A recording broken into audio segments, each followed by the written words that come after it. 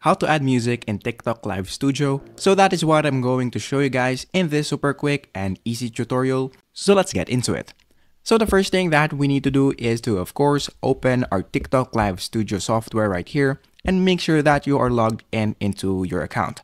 Now, the next thing that we need to do is to actually open a browser right here and then go into one of your music platforms. So currently I'm using YouTube Music right here. So if you want to use a different platform like Spotify or something like that, you can also do that. So just open any music that you would like to use. Now, the next thing that we need to do is to go back right here in the TikTok Live Studio. And then what we're going to do next is to go here on the left screen. And then on the sources, just click the plus icon. So just click add source right there.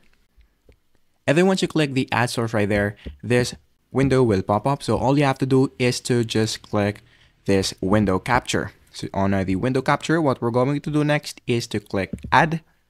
And then on this part, what we're going to do is to just choose the music platform that we are using. So it is YouTube Music. So I'm going to click that one right there and then click add source. And then once you click add source right there, once you play the music right here, it will now be automatically played in your TikTok Live Studio. So you can actually see it right here.